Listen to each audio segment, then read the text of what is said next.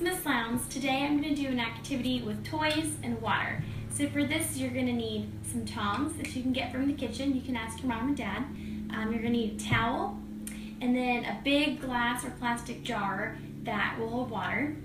And then you're going to need lots of toys that are okay to be in the water. And so I'm going to take my little pincher hands and I'm going to grab the tongs and I'm going to see what I can get. So I got a snake, and then I'm just going to put it down like that, and then I'm going to fish and fish and see what I can catch. Caught a person this time. Let's see, there's a big boat right here. I'm going to see if I can pinch that with my tongs.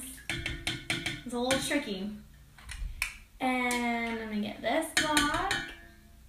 And there's one more person way down in here. Let me see if I can grab him. And I got him.